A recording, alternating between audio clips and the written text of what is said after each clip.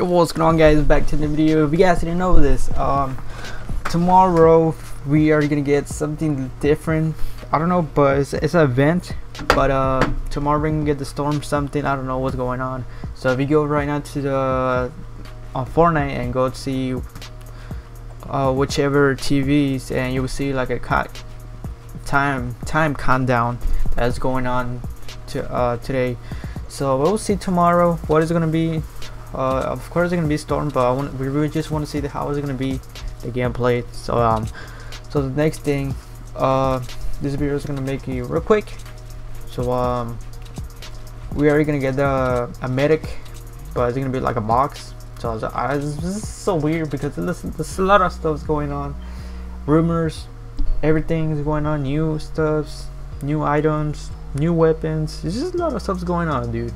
So what do you guys think about this? This box, ammo box. These searchable props will be simpler to ammo box.